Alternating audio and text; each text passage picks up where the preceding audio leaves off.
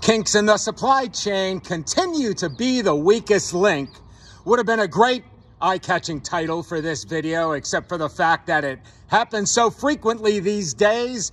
This past week, data broker LexisNexis announced that threat actors got into their software development system via GitHub, taking information from 364,000 people, names, contact, phone, email, social security, driver's license, date of birth. Luckily, no financial info, though. All your personal data got taken, but, oh, your credit card's safe. Now, remember last year, National Public Data dumped about or had 2.9 billion people's information stolen. So definitely keep an eye out on your phishing attacks via email and spam calls for sure.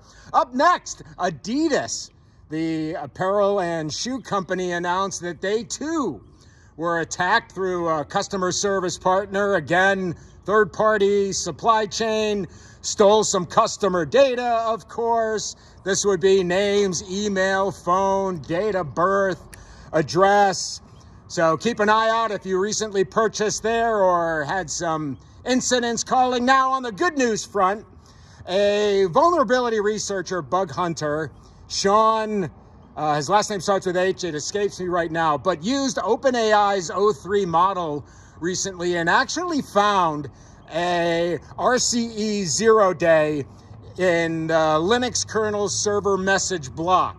So it's an instance where AI has actually found a 0-day within the code before it was kind of leaked out to the world. Now, don't be throwing your LLMs at all the code now, because it took him a little while. He really had to zero in on prompts, about 100 tries over time. Cost about $116 as he reports. Now, if you're a Plixer customer, any of these situations, I hope you can check out our field guide, particularly Section 4, Chapter 4 is all about security, showing you how you can configure Plixer One to alert and allow you to take care of these instances before they become critical. Hey, I'm Peter with Plixer. Like and sub.